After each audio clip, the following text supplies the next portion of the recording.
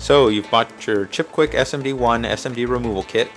Inside you will find a small syringe full of paste flux. Mine is actually partially empty because I've used quite a bit of it. You'll find a small spool of the Chip Quik alloy, and you will also get some alcohol prep pads for cleaning your board off afterwards. You start off by applying some of the paste flux to the pins of the components you're going to be removing. In this case, a 160 pin RCP chip from an N64, and you want to make sure that you get it on every single pin that's soldered onto the board. This is the alloy. It looks a lot like regular solder, like some thick solder, except for the fact that it's actually very brittle, and if you try to unbend it too quickly, it will actually snap just like so. Crack. The way you use this stuff is a lot like just regular solder. You heat up the pins of the component and then you start applying the alloy.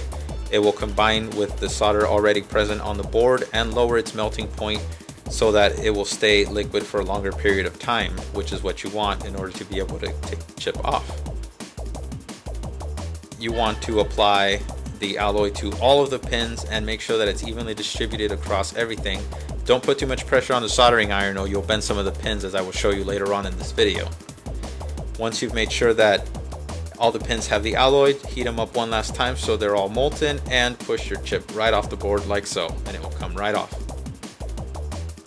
No damaged pins. You then can take your soldering iron and you can just clean off all the pads from the circuit board.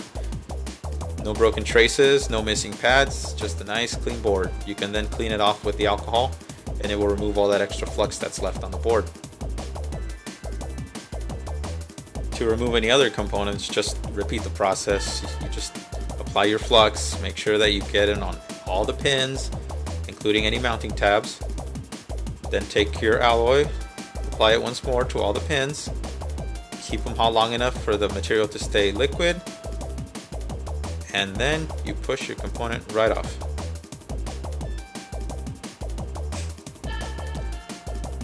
To clean off the pins of your chips, I recommend applying some flux to them and then taking your soldering iron and then just slightly rubbing away from the chip. All of the excess material will collect on the tip of the soldering iron. In areas where you have more material left over, if you just tilt your device sideways and just heat it up to where it forms a molten blob at the bottom, you can then just shake it off and then just continue cleaning the rest of it off like normal. This is actually what I was talking about, where I put too much pressure on one side and some of the pins connected together. I will have to take a needle later on and heat them up and separate them. You want to have some nice clean looking pins just like so, evenly separated. And here again we're just cleaning off the rhombus chip. Just gently rub away from it. The solder will collect on the tip of your soldering iron, and that's all there is to it.